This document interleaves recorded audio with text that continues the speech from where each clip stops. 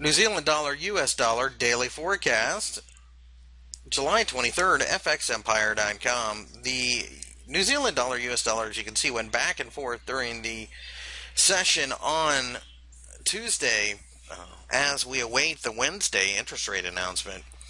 The 0.8650 level has been supportive, though.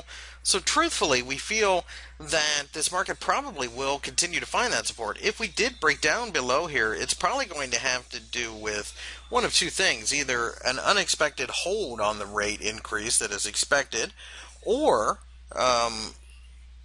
some type of statement that suggests that's it. That the market won't continue to see tightening cycle out of the RB and Z.